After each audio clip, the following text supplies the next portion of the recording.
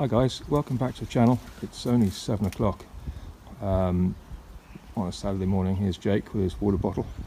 We're having to move our colonies this morning. The green colony was getting quite aggressive. It seems to have calmed down now, but for 10 days or so it was quite aggressive whilst after we did our split, and whilst there was no queen in the hive.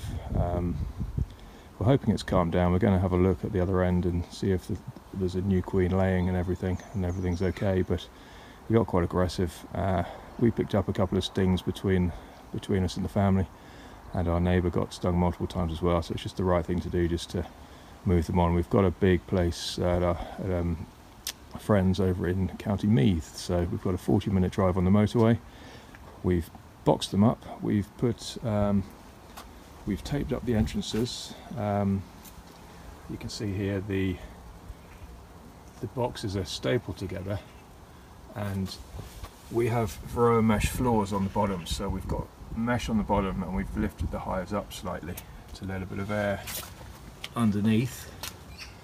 I actually put a bit of padding underneath as well. I don't know if that makes any difference, just to dampen any vibrations, but we put that under, and then there's kind of a half an inch gap or an inch gap underneath as well for some air.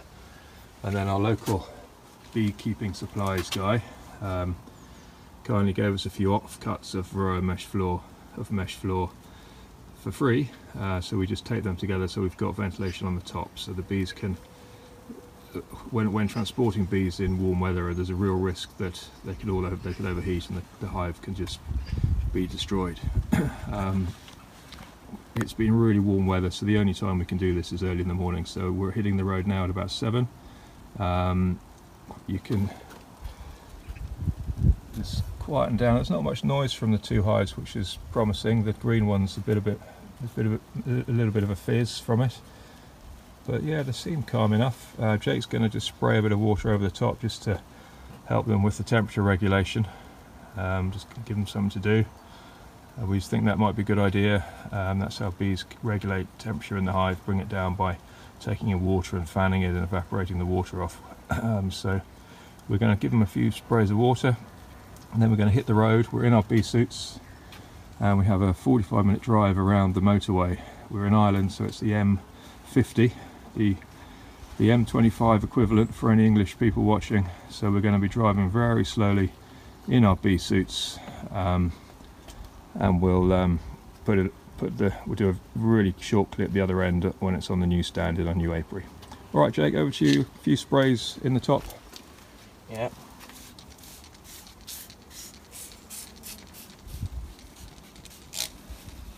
Well done. It's probably enough on that one. Same again for the other one.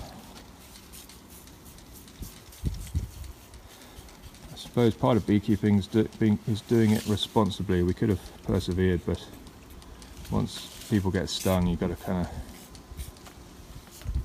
think sensibly about it and resist the temptation to just wait and hope they settle down, because they may settle down, and we think they might have done, but they might get aggressive again next year. It just seems our garden isn't quite big enough. Are you all done, Jake? Good, yeah, man. Yeah. Right guys, we'll see you at the other end. See ya. Yeah, see you. Bye. Hi everybody. So that all went to plan. The hives are in place now. Just a 45-minute journey. So as you can see, there's lots of space here. Little fruit orchard. Plenty of space. Nobody uses a tennis court, so that's we checked that already, and the house is a good bit down to the down in that direction. So I'm just going to show you the hives. There's a really tall, big, thick hedge here. This access point is used to go around here, but our hives are down this little dead end, and they're facing the other way, so hopefully this is a really good spot. They'll get a bit of morning sun, but not masses, but I just think this is the best spot for them, and there's a big barrier either side and in front, so that it pushes them right up high before they head off foraging. I forgot to say, just down there you can probably see the reeds there. There's a pond, so they've got plenty of water. So it's all about what's local forage wise, and hopefully no one's using insecticides and stuff, so we'll see how it goes. When we took the front off, Jake, the green hive was a bit more aggressive, wasn't it?